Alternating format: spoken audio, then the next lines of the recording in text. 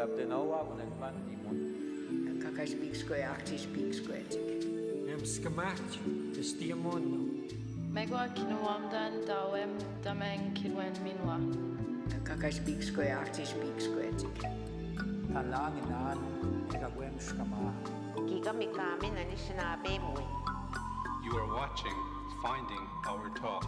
Vous regardez Parler pour survivre. Pagkausip kanapu. Chitawaruk na ungkawanak. Tleng sen spell.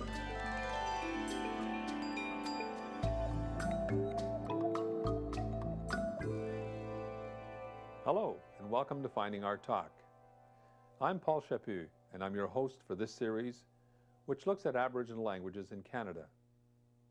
Today we're traveling far and wide to look at the historical development and modern applications of syllabic writing systems. A group of Cree teachers from James Bay will show us how syllabics are used to promote literacy in their communities.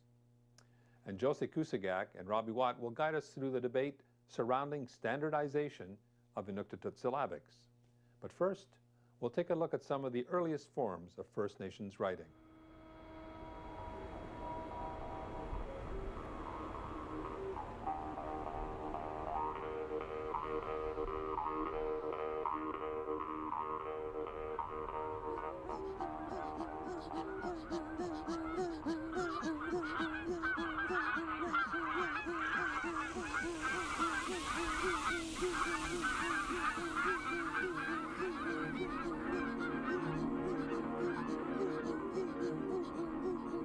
The language existed thousands of years without a writing system, and how the language or the history was able to be kept as a record was through music and storytelling from generation to generation. People did have what we call the Kaliuyakbite, which is apparently the markings on the stone. Some people use pictorial kind of writing, but most everything was done orally. And if you don't know any of the writing systems of the world, it is compensated by able to read the land, the inuksuk, the sky, the cloud. A wide range of symbolic, ideographic, and pictographic systems of drawing and writing existed among the First Nations of North America, which predate or overlap with the introduction of Western forms of writing.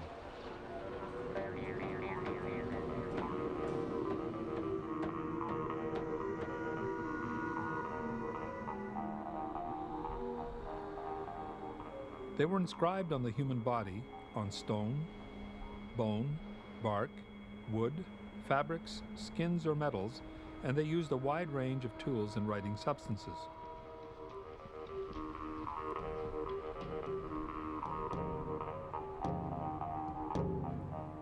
These and other writing systems complemented oral forms of storytelling and memorizing for the thousands of years First Nations peoples have inhabited North America.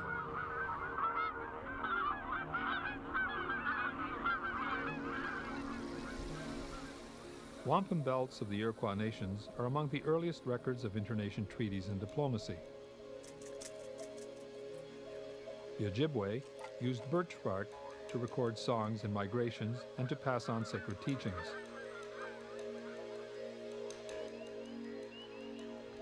Pictographs were also part of sacred rituals, spiritual journeys, and learning.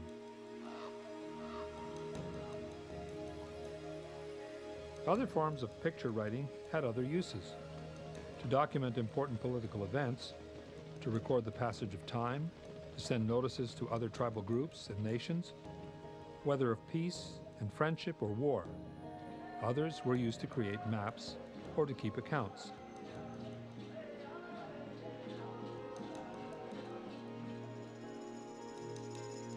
The Red Record tells the epic story of the arrival of Aboriginal people to North America and describes the deeds of 100 generations of clans and chiefs. Gradually, pictorial representations evolved towards more symbolic forms of writing. Mi'kmaq hieroglyphics are one of the earliest known forms of non-pictorial writing among North American Native people. European influence reshaped traditional spirituality. The newcomers also brought a highly systematized and abstract form of writing. It was only in the mid or later 1800s that the Anglican Church decided, well, you know, if we're going to teach Indians and Inuit Christianity, well, they better be able to read the Bible somewhere along the line and sing the hymns and so on. So they introduced the syllabic system, which is apparently an old Pitman type of shorthand in some ways. James Evans, a missionary in Ontario, developed a system for writing the Ojibwe language that he called Syllabics. Evans later successfully adapted his syllabic system to the Cree language. Simple and easy to learn, it was quickly mastered by the Cree. Its use spread rapidly as far as the Rocky Mountains, through messages drawn with charred sticks on birch bark sheets. Evans became known as the man who made birch bark talk. The communication must have been a pretty incredible thing to discover, that you can actually write mother with a bullet lead tip point onto a matchbox or something rather, and say, I am fine, signed so-and-so, give it to a person, and at the other end, wherever they're going, your mother's going to receive this. And that kind of communication is incredible. You didn't have to be a shaman to do this. Anybody would be able to designate certain syllables, letters of their language onto a piece of paper or whatever was able to communicate. That's one of the good things about the church, is that it allowed us to protect, to preserve our language. It was important for them to be able to communicate with us. But now this writing system that we have allows us to communicate with one another now without having to talk orally. Syllabics were primarily used to promote Christianity. The Roman alphabet was a kind of secret code. It was used for legal and political documents, often to the disadvantage of Native people still unfamiliar with it. Angry at being duped into signing treaties they did not understand, or frustrated with the inadequacies of borrowed writing systems, some resourceful individuals developed their own writing systems and alphabets.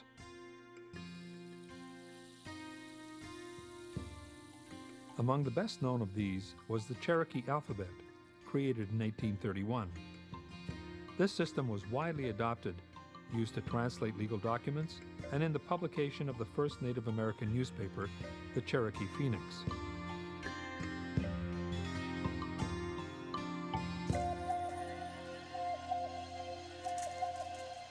In the 20th century, the federal government took over First Nations education. Residential schools systematically erased First Languages and writing systems.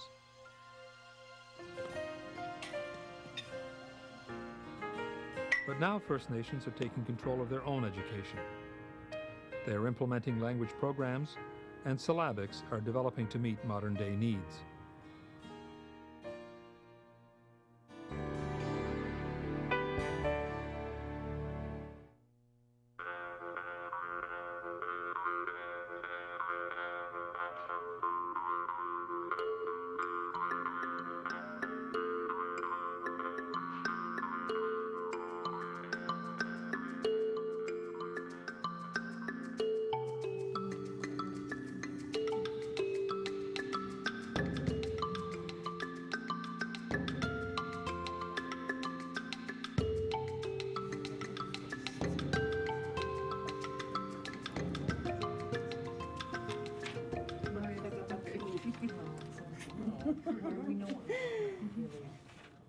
For more than a decade, this dedicated group of educators from the Cree communities in northern Quebec have been meeting in workshops. They develop curriculum and teaching materials using modern Cree syllabics.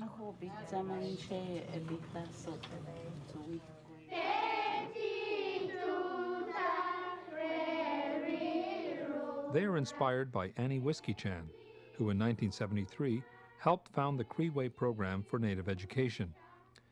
Syllabics were embraced, and since then their use has steadily evolved.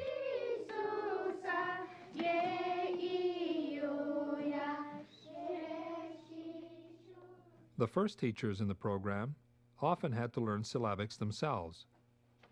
The main written materials available in the Cree language were hymn books.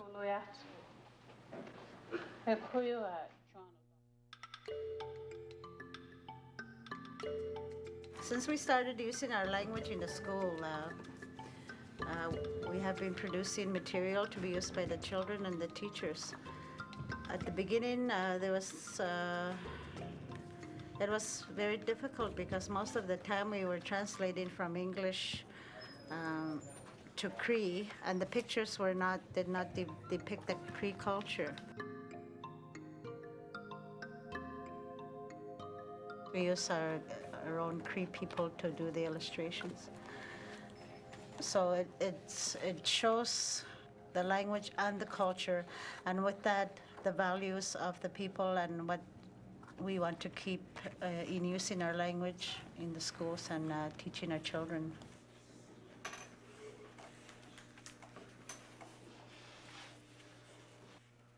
G-wall. G-wall. They see syllabics around the community, and they know that's their language.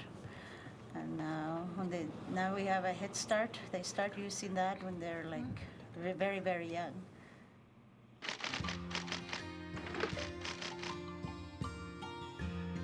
Much has changed since the early days of the Cree Way program, when materials were written and produced in a single northern community.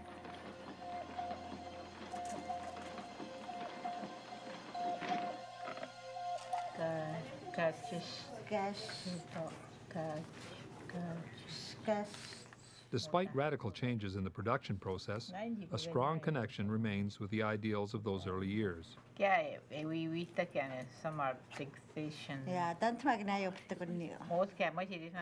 sticking to syllabics. We did try using the Roman orthography in writing the language, but the words were like that long. These were at a workshop that we had in 1990 or 1991. What we do is we've given Anna Johnny Shikapio stories because he's inland dialect, and what will happen now is Anna will proofread it, then it will go to Daisy and Ruth to do the southern standardization, then it will go to Linda and Lucy to provide us with the northern dialect. From there we go through this whole process, putting it together into a book. Materials are still produced in 3 different dialects, using the stories and resources from within the communities themselves.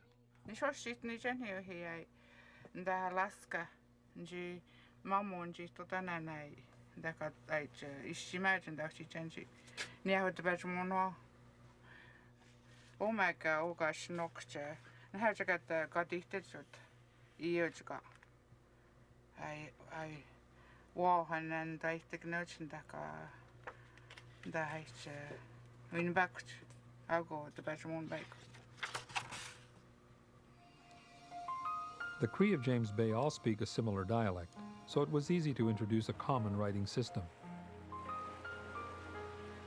The history of syllabics was more difficult in the vast Arctic expanses, where dialects are very different. Their syllabics also took root more than a century ago.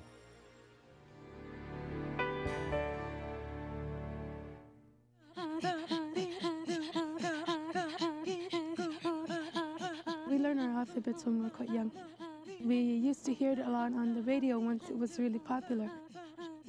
We learn it in kindergarten. It's fairly easy to learn because it's like phonics. And we learn it in a song, so then we always remember that.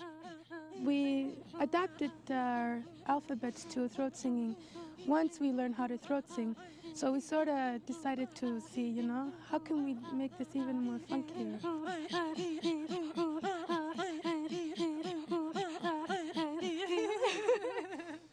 syllabics is quite important in our language because it symbolizes the sounds that we use to speak in our language. We didn't used to have syllabics or alphabets in our language, but now we can see them visually, and it can help us to learn our way of pronunciations. For me, the thing that's important is that if you try and write Inuktitut with just English alphabet, it's easy to bastardize what it is that you're trying to read, because, you know, if you read with the English alphabet, you can say, well, my name is Takralik instead of Takalik. If you look at the syllabics, there's only one pronunciation that goes with that. So it makes more sense to have something that is completely suited to it, regardless of where it came from. Reverend James Peck arrived in northern Quebec in 1876. He was the first missionary to be permanently posted among the Inuit. He worked on adapting Cree syllabics to better represent the sounds of Inuktitut. When they introduced it to the Inuit with the same syllabic or the alphabet, there were quite a few sounds that were missing, that were not represented by the syllabics. Peck's mission included translating biblical material into Inuktitut syllabics. He promoted its use and taught reading and writing to the Inuit. Peck steeped himself in the language. He studied 6 hours a day for 7 years. For this, he earned the Inuktitut name by which he is still remembered, Ukamak, the one who speaks well. Syllabics spread rapidly across the Eastern Arctic through the influence of traveling preachers. Letter writing was also popular.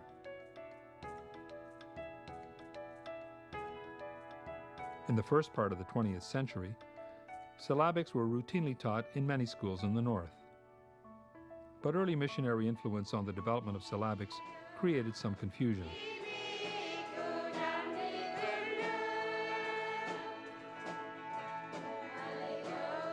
There was an Anglican syllabic form, and there was a Roman Catholic syllabic form. And if you wrote Jesus in the Anglican form, the Roman Catholic form was blasphemous, you know, so, and vice versa. And it was very hard. We actually had to get the two churches to release their flock, so to speak, in order to develop a writing system that reflected the sounds of the language. In 1974, Josie Kusigak was appointed Executive Director of the Inuit Language Commission, created to study the state of written Inuktitut and recommend changes for the future. In order to make enough room to put the new symbols that the Roman Catholics or the Anglicans never had in Inuktitut, like Ningo Nga, which is a real Inuit sound, Shitu Sa, Keko Ka, Ngengo Nga, none of those were represented originally. So in order to make room for those, we had to kind of take out the original A, Pe, Te, Ke, or which was now recognized as I, Pai, Tai, Kai. People really assume that they've always had this writing system. And some people assume that it was God-given. And to take it away and to change it, to tweak it, to try and make it to represent Inuit language is blasphemous to many people.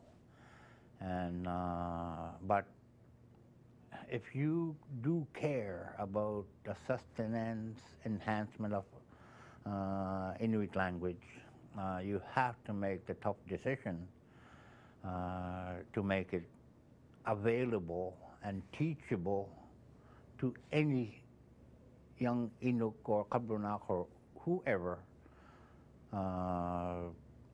wants to be able to read and write Inuktitut. Many different dialects of Inuktitut are spoken throughout the Arctic regions of Canada, in addition to Greenlandic, Alaskan, and Siberian Inuktitut. Efforts to create a standardized syllabic system meant the exclusion of some of the sounds unique to certain dialects. Nunavik is the name given to the Inuit lands covering the northern part of Quebec. Monday or Tuesday. Robbie Watt is president of the Avatak Cultural Institute, whose mandate is to preserve and promote culture in Nunavik. Avatak is one of the many institutions created to promote fluency in Inuktitut and in the use of syllabics. Inuktitut was an oral tradition passed on from generation to generation. For me, syllabics that is a contemporary component in a sense because it has allowed us to preserve a lot of our language. And also it has opened doors to start looking at coming up with more Inuktitut equivalencies to new technologies that are coming today. So it kind of was the pioneer of what was to come and which is what we're facing today. My name's Daisy. I'm originally from Kuujjuaq, northern Quebec. I was born and raised there. And it's not long ago I got this position at Avatak, which is language program. We have a terminology database which all the interpreters and translators, they get together maybe once a year or 2 times a year. What they do is either bring back the old words that we were losing, or if they had a new word list coming from a medical term or just as whatever it may be, if they have a new list, they bring it to the conference or to the workshop and they share it together amongst the other interpreters and translators. Verification has to be done with the same word to make sure that every one of them have the same understanding.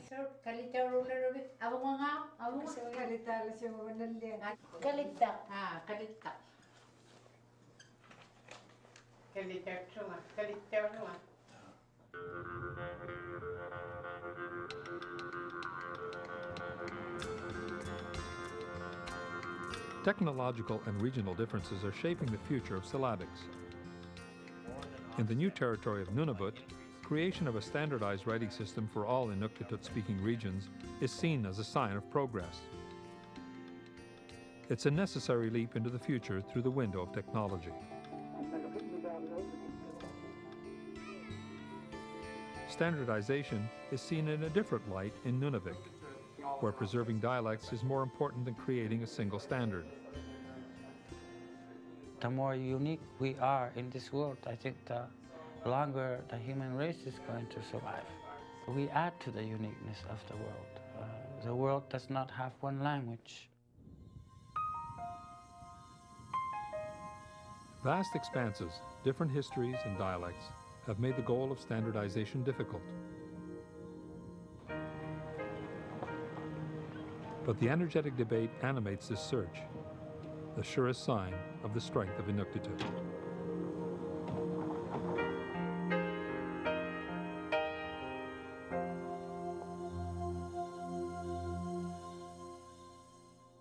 Next week, we're going to visit a West Coast community that has developed its own writing system. We'll learn the story of Dave Elliott, a Sanish fisherman, who helped preserve his language, Senshafen, one of the coastal Salish languages. We'd like to hear your comments about our program and any suggestions for future episodes. Just drop us a line. We'd love to hear from you. Thanks for watching and see you next time on Finding Our Talk.